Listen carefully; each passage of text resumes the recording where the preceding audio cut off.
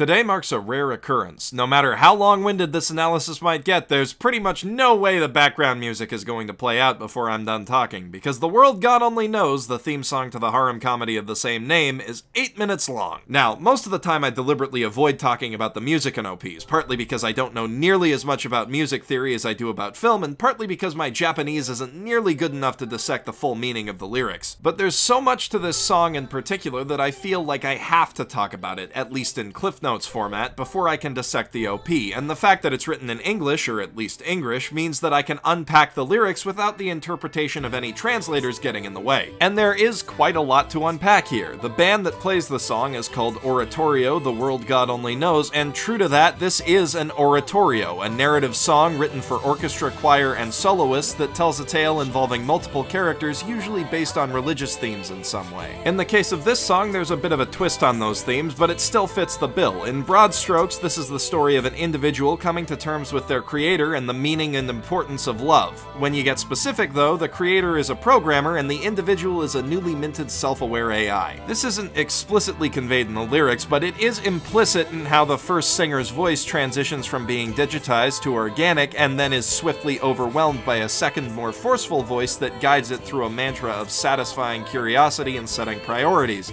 all while the choir tells it to find its own identity. Of course, this parallels what happens in the show, too. Keima, or God, jumps from world to virtual world, making efficient conquests in his galgay hobby, but he's pulled into the real world and forced to start pursuing real relationships. All of these end pretty much as soon as they really begin by necessity, and Keima and his target drift apart, but they come out of it better, more fulfilled people, ready to take on what life throws at them. Actually, it could very well just literally be about Keima and his story. The AI thing could just be me reading too much into it. The English is a bit tough to interpret exactly in the first place, but that's what I hear when I listen to the song. In either case, the instrumentation helps to underscore the themes of each act. The first mixes in the sound of an egg being cracked open and Spanish guitar, evoking a sense of mourning, beginnings, and birth. As the singer goes on about persevering, the music becomes more hopeful and triumphant. And when the subject matter shifts to finding love, the music dies out almost entirely, starting anew with new instrumentation. Love is presented as a new beginning. This happens again at the end of the song with electric guitar, perhaps implying the start of a new romance. But the first time it happens is when the OP kicks in, so let's get back to that. In keeping with the show's gaming theme, the lead into the movement is represented by a slow loading screen. This is a pretty simple, self-explanatory image, but attention-grabbing nonetheless, and the glitchy flashes of galgay characters pique our interest as we watch.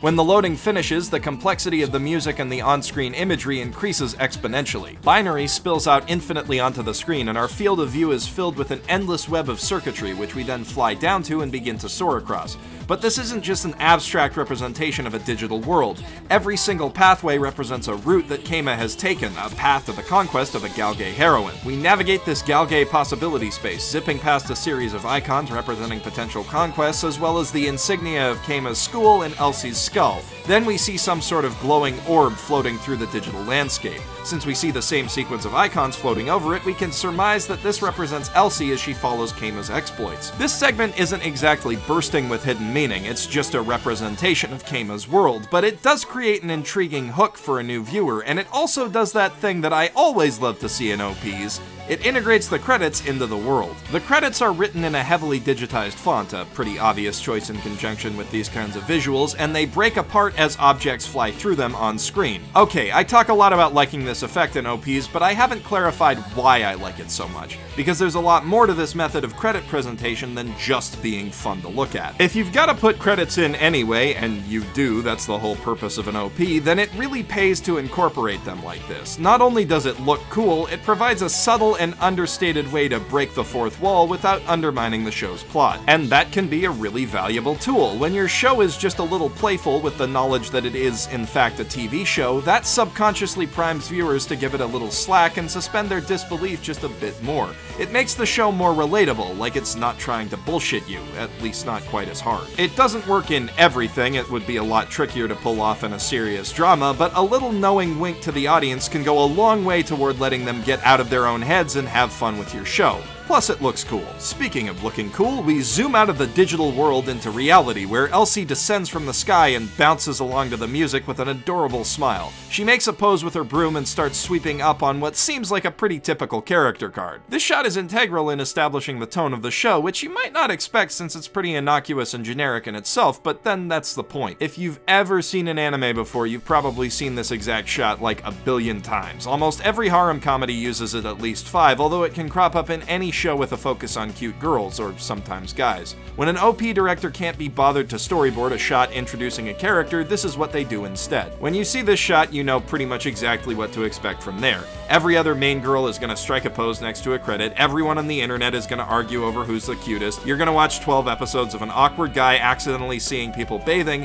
and the heat death of the universe will inch inexorably closer. But the world God only knows subverts this tired cliche, although Elsie is still pretty cute as she's crowded out of the shot, and treats us to a rather biblical depiction of the heavenly host of Galgay waifus. And of course, the deity that they are all worshipping is Keima, the god of conquest. So right off the bat, this OP primes you to expect a subversion of harem tropes, and if nothing else, the world God only knows certainly cuts out a lot of the harem bullshit. If you want emotional closure from your harem comedies, this one delivers like 4 times a season. The OP uses another pretty typical shot, the crowd fly-through, but it goes by quickly, and there's extra meaning layered onto it. It's revealed that we're looking at the world through the screen of Keima's PFP, reflecting his view of the world as just a crappy game. But the girls also pop out of the screen and become real, hinting that there's more to them than simple Galgay archetypes. At last we get a glimpse of our protagonist Keima, or at least his hand, and it's part of what might be my favorite single title card from any OP, like, ever. Not only is this a really clever and visually appealing way of presenting the name of the song that we're listening to, it also creates an implication that the song is being played as an MP3 on the PFP itself, making this one of the all too rare OPs that actually kind of explains where the music is coming from.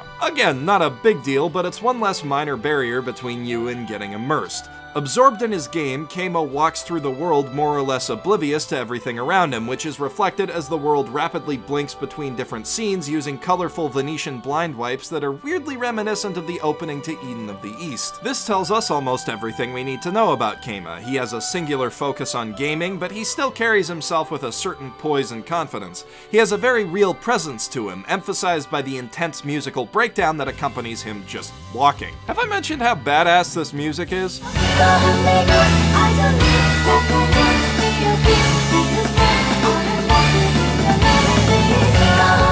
As the camera pivots, we see signs in the background that poke fun at the pomp and circumstance of the whole thing. A giant billboard labels Keima the Get Girl God, displaying 2 of his most overused quotes. "Reality is such a bad game," and "I can see the ending." He walks past a jumble of one-way and stop signs, references to bad ends and points of no return on roots and visual novels, and then after passing his house he arrives at the cross street of 3 dimensions and 2 dimensions. It's all very tongue-in-cheek, made all the funnier by being presented in the same style as a show that takes treating reality as a game way too seriously. In our last shot, Keima gracefully lifts his PFP up into the air, where it ascends like some sort of divine object. Within the screen we see a title imposed on clockwork, an analog equivalent of the circuitry we saw previously, reminding us that this show ultimately is about reality viewed through the lens of a game. And then the theme song continues on for 4 more epic, soulful minutes, but I'll leave dissecting the rest to another day, maybe in a blog post or something, or maybe someone who actually gets music can tackle it instead. At any rate, I hope you enjoyed this look into one of my favorite OPs, not to mention one of my favorite songs. If you did, or if you see something that you think I could have done better, leave a comment below and tell me all about it. By the way, as of this month, Mother's Basement is officially powered by Patreon, in addition to the general good vibes I get from all of you watching. Awesome folks like the ones whose names you're seeing on screen right now are helping to make what I do possible. And I've got to say, I am absolutely floored by the support everyone has given me so far. Somehow you guys always manage to blow away my expectations. You're the best. If you're wondering what's coming next, that's actually being voted on by patrons as I record this, so I don't even know what it'll be yet. What I do know is that they have their pick of Amagi Brilliant Park, Beyond the Boundary, Nichijou, Project X Zone, and Cutie Honey, so look forward to seeing one of those in 2 weeks' time. Also in 2 weeks' time, if you're gonna be at MagFest, hey, guess what? So am I. Feel free to say hi if you spot me, or just use me as a landmark in crowds. I'm pretty tall. As for next week, I'll be doing a What's in a Scene analysis of Welcome to the the NHK, and if you don't know what that series is, I highly recommend checking out my recent breakdown of the phenomenal direction in Erased. Anyway, thank you for watching, and thank you all for being rad as hell. This is Jeff Thu, professional shitbag, signing out from my mother's basement.